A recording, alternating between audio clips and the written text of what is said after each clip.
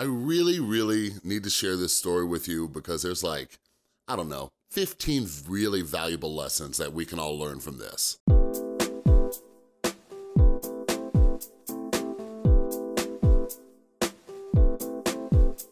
What is up, everybody? This is Chris from The Rewired Soul, where we talk about the problem, but focus on the solution. And if you're new to my channel is all about mental health, addiction recovery, and just making your life a little bit better. So if you're into that, make sure you subscribe and ring that notification bell. So a couple things. It's 6 in the morning. I'm trying to talk quieter for 2 reasons. One, I'm doing this new mic thing, trying to hold it in front of my face, so I don't want to scream in your ears off. But 2, Tristan's over there sleeping because it's still super early. But yeah, I wanted to share this story with you. I know some of you get tired of me using YouTubers as examples and stuff like that, even though I use my examples and real world examples, but that's besides the point. But yeah, something happened yesterday with my mom, and it's a story that I think so many of us can learn from. I know a lot of you watching my videos, you are the child of an alcoholic or a drug addict parent. I am too. Fortunately, my mom has been in recovery. She just celebrated 13 years. But yeah, I wanna talk about a few things: addiction, relapse, credentials, doctors, pain, all sorts of stuff. So a few months ago, maybe in the summer, my mom had something happened to her mouth or gums or something, and it swole up. It was nuts. She sent me a picture of it. She still lives in Fresno, California. And she had to go to the hospital, and she got some infection, so it was crazy. But while she was in the hospital, they had to give her morphine or something like that. And by the way, that's something that a lot of people get confused about when they're in recovery. If it's prescribed by a doctor, and if you're not abusing it, you know what I mean? And in times of need, So while my mom was in the hospital, her face was swollen up and she was infected, they gave her some morphine, but she didn't bring anything back home. And I guess I'll rewind this back to when I first got sober, because I'm a prescription drug addict. I am a pain pill addict. That is my drug of choice. And when I first got clean, my mom tore some ligaments in her knee chasing my nephew around at a water park. And I remember when my mom tore her knee, I was brand new sober, I'm talking about weeks, maybe, weeks, right? And I'm sitting there thinking, because I'm a crazy drug addict, I'm like, oh snap, my mom gets a freebie. My mom tore some stuff in her knee, she gets a freebie, she gets to go and take these pain meds because she tore stuff in her knee, right? And my mom didn't, and my mom was 50 years old at the time. And I'm sitting there, I'm like, Mom, why don't you take some pain meds? And she's like, no, I don't need to. And my mom was just hobbling around for a month or 2 until she got her surgery. I'm sitting there are you kidding me?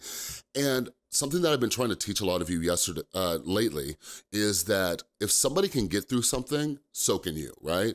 So seeing my mom get through tearing ligaments in her knee without taking painkillers gave me hope that I didn't have to take painkillers, right? And I'm not saying they're always bad or anything like that, but just bear with me. It's because my last relapse that almost killed me started with 1 Vicodin pill, and we're gonna revisit that in a minute.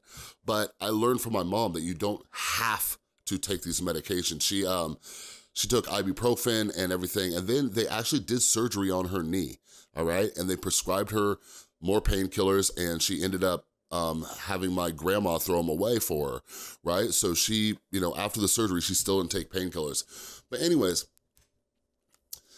my mom, yesterday, maybe 2 days ago, I just saw her post on Facebook. So she had to get a root canal. I think it was a follow-up for her mouth thing. So she had to get a root canal, and she told the doctor, hey, I can't have any pain medications. I'm a recovering addict. I can't have them. And the doctor says, okay, or the dentist says, okay.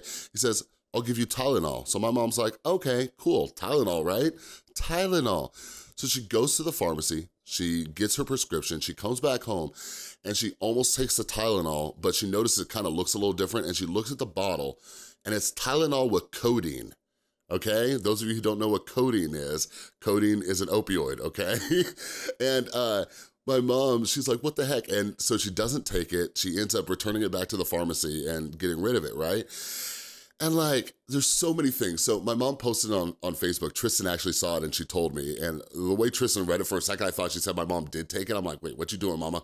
But no, my mom got rid of it and my mom posted about it on Facebook. And this is something that, this is one of the reasons why we have our Discord server. It's one of the reasons we have our Facebook group. And I'm always telling you guys to like celebrate your small successes. Like, I'm glad that my mom posted that because it shows other people like, listen, here's something that can happen, right? A doctor might not listen to you. They might prescribe you this. By the way, you don't have to take it because I've seen so many people relapse and they say things like, well, a doctor prescribed it to me. It's like, I don't care, right? Like we have a massive opioid crisis. Like doctors are almost heroin dealers at this point. And not all doctors, okay? But so my mom posts that and the comments on there, right? Like I saw people saying like, well, it's just a little codeine. Does that matter? And like, let me make it very clear to you guys. Like my relapse was with a 5 milligram Vicodin pill, okay? That 5 milligram Vicodin pill turned into the next day, me calling up my drug dealer getting Oxy, okay? Like that's how quick these relapses can happen, all right? So a lot of people are like, well, it's just a little codeine. But what's interesting too is that the professionals in the industry. So I called my mom after and I'm just cracking up and Tristan and I laugh about this all the time. One of my favorite comments that I get is, what are your credentials? What are your credentials? Like you guys, that cracks me up. Like, I don't ever want to give the impression that you shouldn't trust any doctor or any therapist, but they're not all created equal. A lot of you know this, but you guys, like, there are doctors who have gone through a decade of college and still do not understand addiction. You know what I mean? Like when I got into my head-on collision car accident and I refused pain medications, they offered it to me 3 times. They offered me medications 3 times. I'm telling a doctor, somebody with credentials, okay, that I'm a drug addict, I cannot take those. Not only did he offer to him three times, but then he sent me with a prescription for Norcos as well. Like, you guys, like, are you understanding what I'm saying?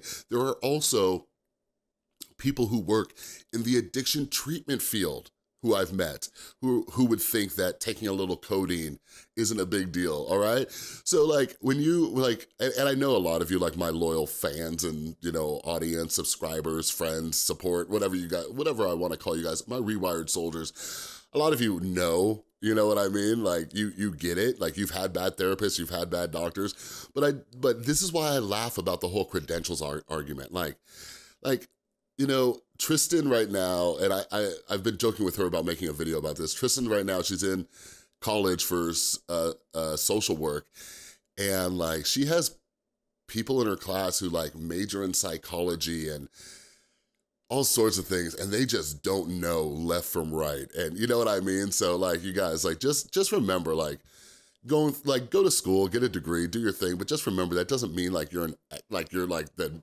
end all be all, know everything, you know? And I'm definitely not either. I'm definitely not either, but just remember, just because somebody has a degree doesn't mean they always have your best interest in mind, doesn't mean they're fully educated on everything. But I hope this story gives you some hope because my mom has been some of my biggest inspiration for staying clean. Every time I didn't think I can stay clean, I remember that my mom has been through it and she stayed clean. And that's why I try to share these stories or share my story every once in a while, because any of you battling addiction or any of you who know somebody who has an addiction, like, just so you know, it's possible. Something I mentioned in one of my videos yesterday is like, there's a big difference between can't and won't, okay? I hear a lot of people say, I can't do this, I can't do that. Yes, you can. All right, so if you're wondering why I give you tough love, it's because my mom is a badass. She's taught me to be kind of a badass, and like, I'm trying to teach you to be a badass, all right? You can get through just about anything, all right? But anyways, this was a little bit different of a video. I'm still kind of tired, I'm gonna finish my coffee, but anyways, thanks for watching. Like this video. Thanks to everybody hooking it up over on Patreon. There's some new Patreon exclusive videos up there. We just did a Q&A that should be up pretty soon. But anyways, I love all of you so much, and I'll talk to you soon.